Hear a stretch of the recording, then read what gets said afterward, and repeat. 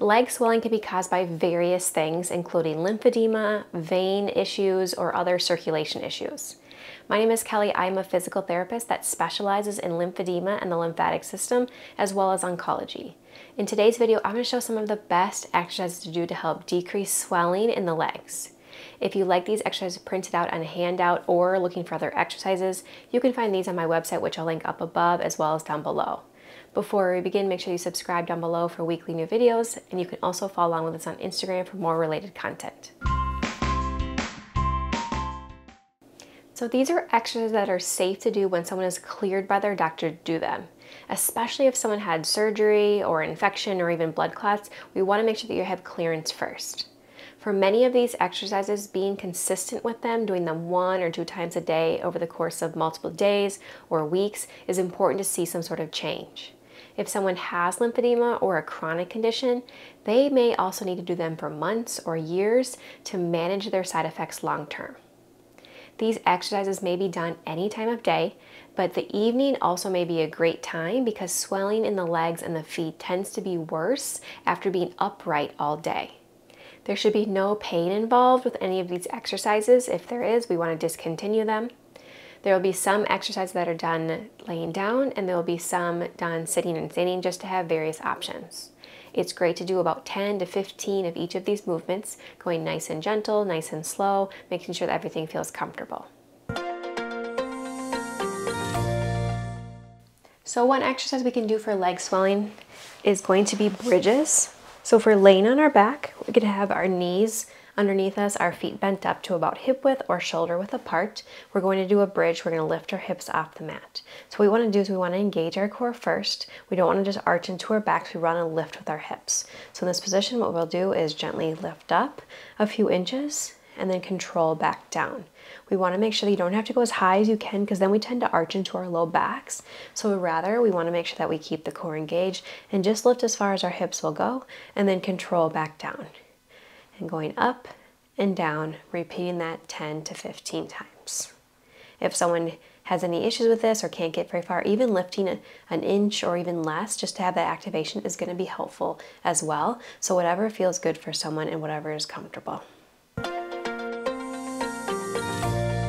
Another exercise is leg raise. We'll have one leg down. I like to have one leg bent up. That will help support our low back for comfort so that we're not straining into our low backs. From there, what we'll do is keep this leg nice and engaged, keep our core engaged, making sure our back stays nice and flat against the surface we're laying on. Then lift the leg up about a foot. You can go 2 or 3 feet and then control back down. Nice and controlled up and then coming back down. You are welcome to go up higher if you want good range of motion, but as long as you have control on the way down. The other thing you want to make sure that is if your back starts to arch up, we want to make sure that we re-engage our core to keep it nice and flat, and then being able to lift up and down. After you've done your 10 or 15, you can switch and do the same thing on the other side. Engage the core, keep the legs straight, other one bent, up, and control down. 10 or 15, and then we can relax. And one more exercise we can do laying down are heel slides. And so I like to still have one leg bent up for comfort for our low backs. And then we'll just take this, it's probably easier without a shoe on, but with just a bare foot or sock on, sliding down the surface and sliding back up, all the way down and all the way up. That'll just make sure that we get the muscles going in the thighs, make the muscles going below the knee, our calf muscles as well, to get range of motion around the knee and around the hip and even into the ankle a little bit too. So after 10 or 15, you can do the same thing on the other side, just sliding up and down the surface of whatever you're laying on, the ground or the bed, up and down, nice and gentle, nice and controlled.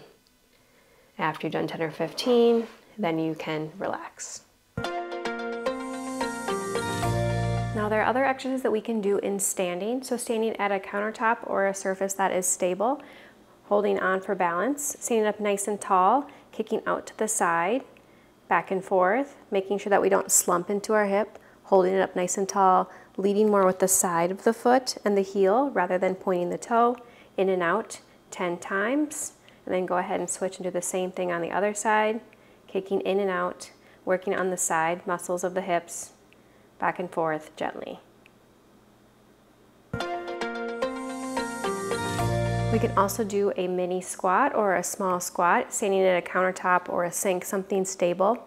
If someone is comfortable doing it, we stand about hip width apart. From there, we can send our hips back, thinking like we're gonna sit down in a chair behind us, squatting down a few inches and then coming back up. Coming back down and up and repeating, making sure that we don't let our knees go in front of our toes, that we're setting our hips back instead, and then coming all the way up and down.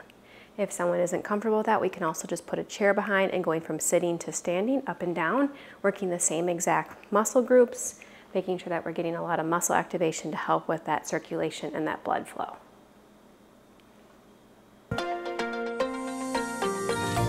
To stimulate the ankle area, to get some blood flow in the ankle and the feet, holding on in a countertop, we can go up and down on our toes and our heels, back and forth, alternating, making sure that when we go up on our heels that we're not sending our hips back, but rather just lifting our toes up and then going up on our toes. Back and forth, 10 to 15 times.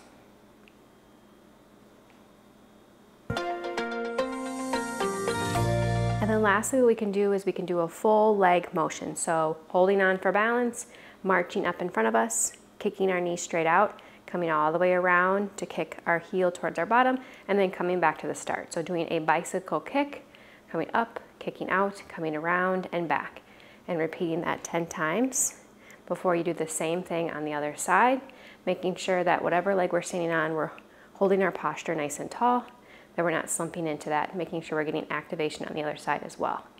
This will get nice blood flow throughout the entire leg and a nice way to finish off the routine.